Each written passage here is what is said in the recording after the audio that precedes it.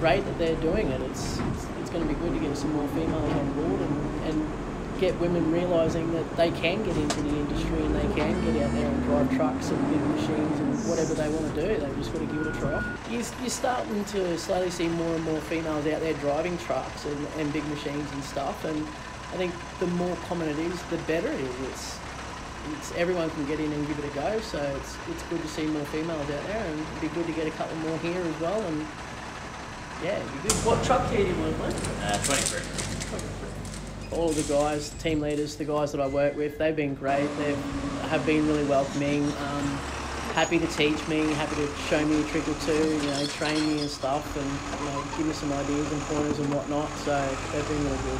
You see different people every day. Sometimes you might see that one person once a week, and they come out and say hello, or they want to have a bit of a quick chat and whatnot, and then you'll move on, and there'll be a group of kids around the corner waving and getting you to do the air pump or whatever.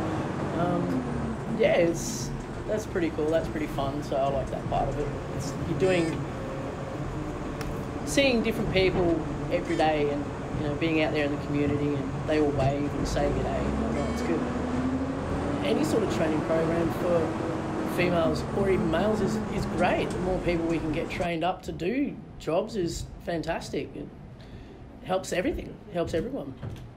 You're home on the weekends, so you get your family time at home and stuff. So yeah, there's a good work-life balance to it. Me personally, I don't really think much of it. It's like I'm just there to do a job like they are, so I just get in and do my part.